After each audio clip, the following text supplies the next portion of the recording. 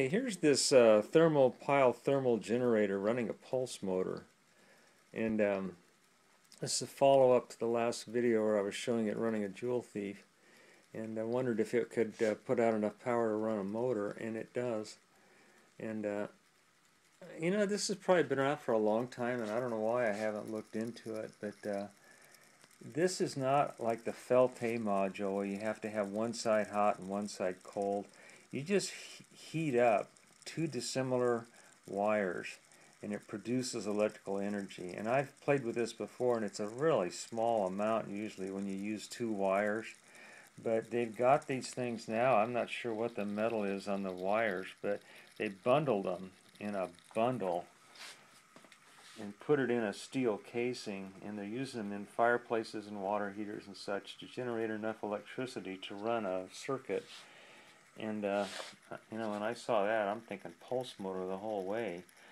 And for years and years, I've looked for ways to get energy to run things any way you can, solar or heat or any way you batteries, all kinds of batteries I've made. But this is the first time I have seen this happen where you take pure heat and you don't differentiate it with cold. It's just pure heat.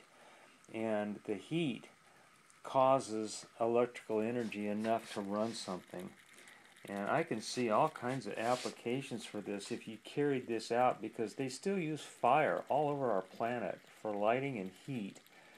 And I don't know if somebody took this idea and ran with it and turned this idea of just taking pure heat to make electricity. And there's the what this thing is running on.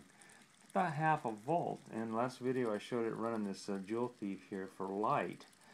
And of course, if you have a way to make electricity, you can run a wire to wherever you want the light, or in this case a motor. And I don't know, I just thought this was something I hadn't seen before, having something that ran off of heat. You can't see the flame on this, it's too light out here, but this is on pretty good. But they run these off pilot lights. It's the pilot light on a water heater or a fireplace or something that causes the electrical energy to run the circuit that controls the water heater or fireplace. But in this case here, I'm running a motor. And this is just one of these little pulse motors. It's a simple coil of wire with a reed switch and then a 330 microfarad cap to hold the energy. There's an LED going off in there. You probably can't even see it. But there's also an LED that's going. Let me turn the radio on so you can hear it here.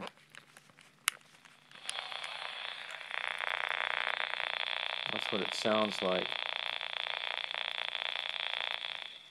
But anyway, yeah, this is just something new that I have not tried before.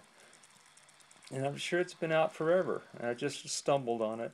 And I thought I'd share that with people, that you can get these Thermopile thermocouples. And like I say, I spent $6, maybe $7 on this thing, postage included, shipping included, and it came pretty quick.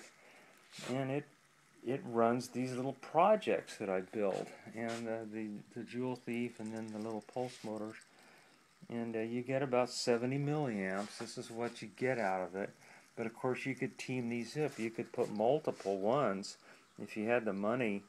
The more the merrier, and you could put them in series or in parallel and pretty much get whatever you wanted to. And like I say, fire is used all over our planet for heating and lighting still, be it kerosene lighting or wood or whatever. And this is a way to make electricity without using a photovoltaic or a Felte module. It's just two dissimilar metals heated up produces electricity, and when you bundle it together, you amplify the situation. And there it is running a motor. Thanks for watching.